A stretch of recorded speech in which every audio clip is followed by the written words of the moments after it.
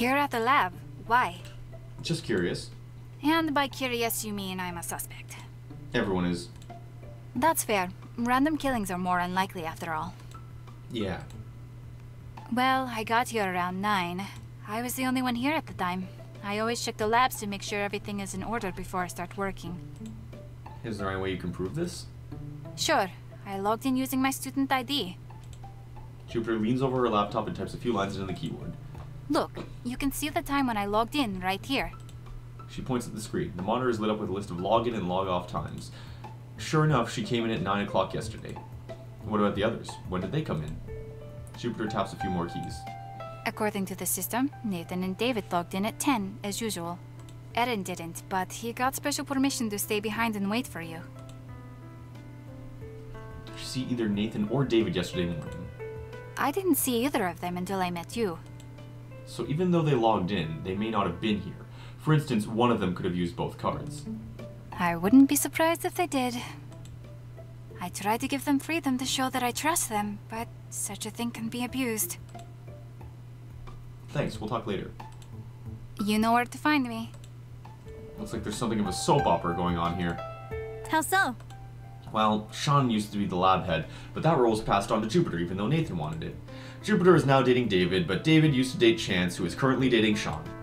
I don't suppose you drew out a chart for this? Not really. With relationships like this, I can only assume that people are going to want to point fingers at each other. Take any accusations you hear with a grain of salt. Gralt? No, that saying is fine as it is. I'm not feeling it. So, any negative feelings still brewing? I think so. Nathan's a bit raw about things. Jupiter's definitely still unhappy. Strangely enough, David's pretty relaxed about the whole situation. He doesn't mind that his ex is with Sean now. He and Nathan are really positive about Sean. To hear them tell it, he's some sort of Prince Charming. Prince Sean name? No, that's all wrong. Hang on, I'll figure it out. Stop using your powers for evil, or at the absolute least completely unnecessary nicknames. That's all for now. Gotta get that Gralt.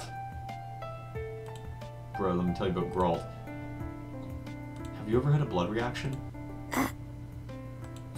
Did something just drop on her, completely out of the blue? She's uncomfortable. I'm sorry, if you don't want to talk about it. Yes. Right, no problem. I won't ask about it anymore. No, I meant... I have. I had a blood reaction? What happened? Yeah, because it seems to be, like, not quite a stronger version of your regular reaction. It's like a Requiem stand, I say without having seen part 5 yet, so I don't actually know what a Requiem stand entails.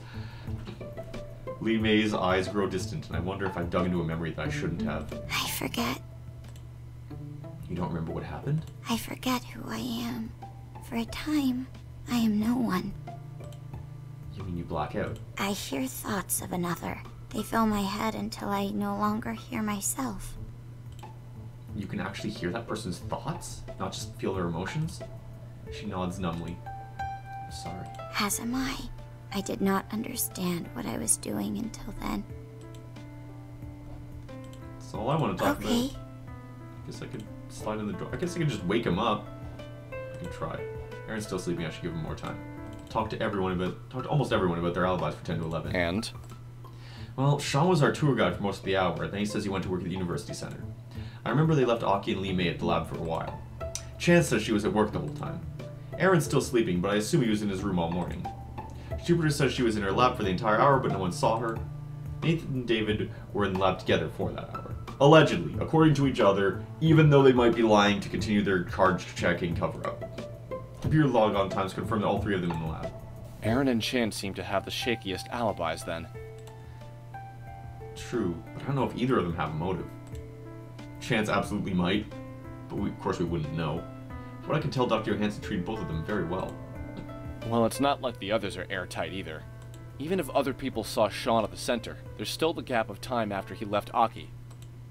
And just because a computer confirms a login doesn't mean that that person was there. So what next? Search for motive, but do try to be discreet. Hang on to your cover for as long as you can. Right. That's all I got for now. Don't wander off. Wander off. Like, no, I'm kind of embroiled in this, both personally and professionally. Oh, you know what? That's probably the cue for Aaron to wake up. Hey, May, what you got? Aaron stirs! Let's talk to him immediately. I want to throw up less. Does that count? I guess. So let's give him the rundown. Can you think of anyone who might want Dr. Johansson dead? No. Okay. I don't think he stayed in any place long enough for anyone to hate him. What? He was always zipping around the world, giving talks and stuff. The only person here who he really spoke to was Jupiter. She's basically in charge of everything. He pauses for a moment to consider a thought. Maybe Nathan will get the job now. Nathan? Dr. Johansson appointed Jupiter as head researcher here, even though Nathan's been here longer. I heard he got super mad about that. You weren't here when it happened? Nah, I only transferred here last semester. Who told you about Nathan? David, I think. He's my roommate, and he introed me to everyone when I got here. Has Dr. Johansson been acting strange lately? Strange how? I don't know. Distracted? Scared? No idea. Only met him twice, and he was busy both times. Like, did he see it coming, bro? But I guess him coming here is kind of strange. No? Why is that? He was supposed to be on a European lecture tour, but he cut it short to return. I'm not sure why. I heard that he never cancels a tour. Maybe because he heard Mr. Otten died. Something must have brought him back in a hurry.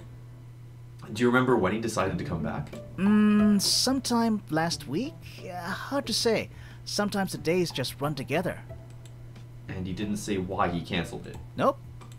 Where were you yesterday morning? I shouldn't guess this is the wrong order to do it in, but the order doesn't affect anything in the game. I'm just saying, like, theoretically in real life, this would be something I hold off on.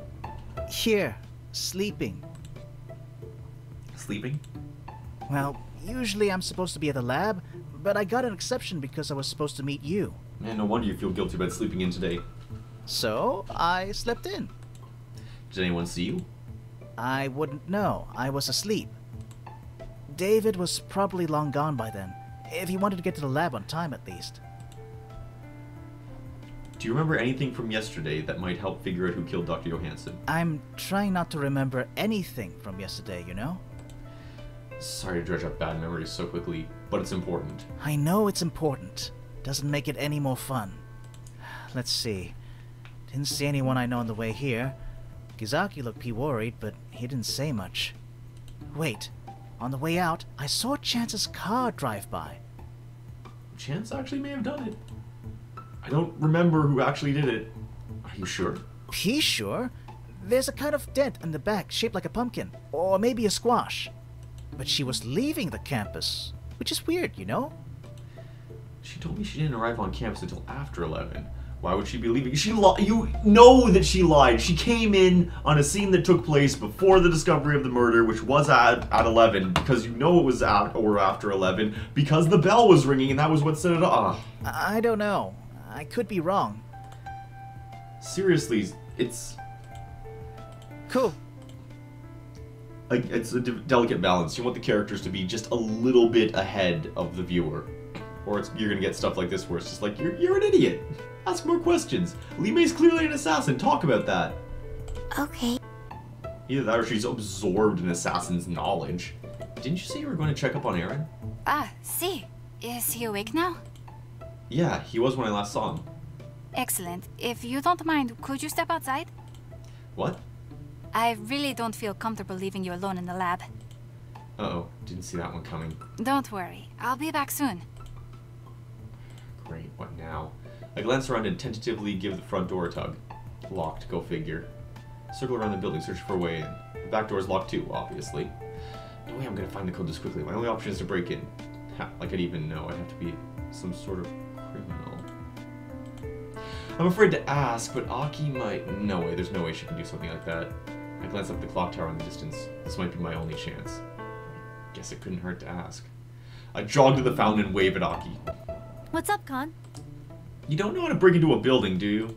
Which building are you talking about? The biology lab? That's a pretty high security building. It'll be difficult. But can you do it? Of course not. I knew it. Naoki can. I probably should have guessed that. He must have seen them punch. Yeah, of course. So, should I go talk to him? No need, he's already on his way. Meet him behind the lab.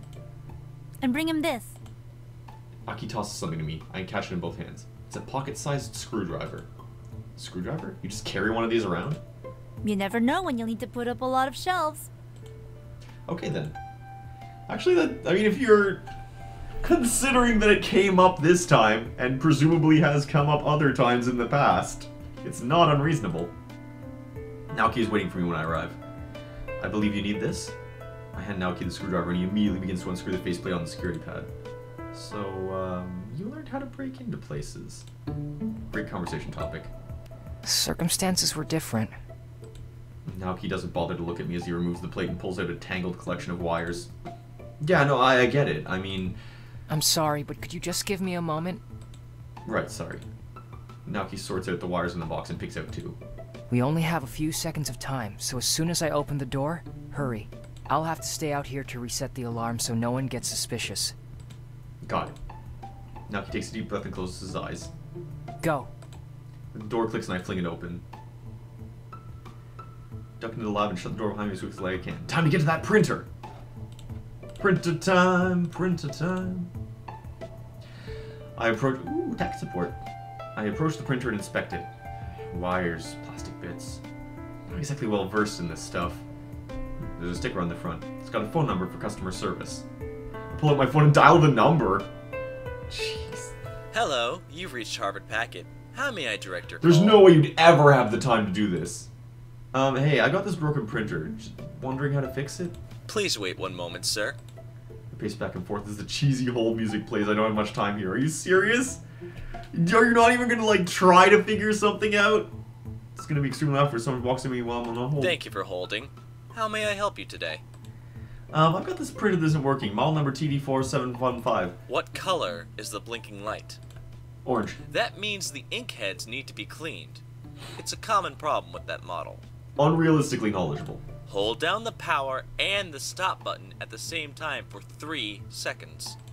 I push down the indicated buttons and wait. The printer starts whining and something inside begins to spin. Okay, it's making noise. The printer whines a little longer and the paper feed begins to spin. Oh hey, I think it's printing. That was easy.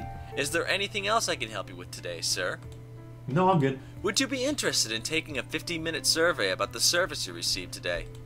No thanks. Are you sure?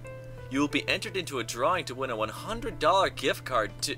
I'm fine, thanks. Thank you for calling Harvard Packet. I hang up and hover around the printer as it whirs and sputters, but so far nothing's printing. Come on. With another screeching whine, the printer finally spits out 2 pages. I should get more hype. That was insane. Printing? Thank you! I snatch up the papers and make a mad dash for the exit. Just as I put my hand on the back door, I hear the telltale sound of beeping on the other side. Jupiter! Why did you choose the back door? I turn and race for the front door. I slam my shoulder in it and stumble out of the lab, hoping that Jupiter didn't see me. I take a few moments to catch my breath before looking down at the crumpled set of pages in my hand. Alright, what was Dr. Johansson trying to print here? I hope this isn't a chain letter or something. Looks like a formal suspension notice. Dr. Johansson was going to suspend one of the students?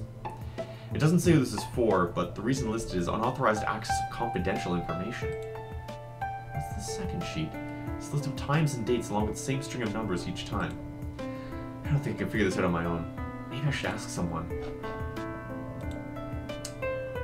I wonder who would know this. And we're gonna find out what to do with this. I'm just gonna ask Jupiter. I'm gonna walk right up to Jupiter. I'm gonna ask her on the next exciting episode, because it's been a lengthy stream. It has been good progress stream. Good things happened.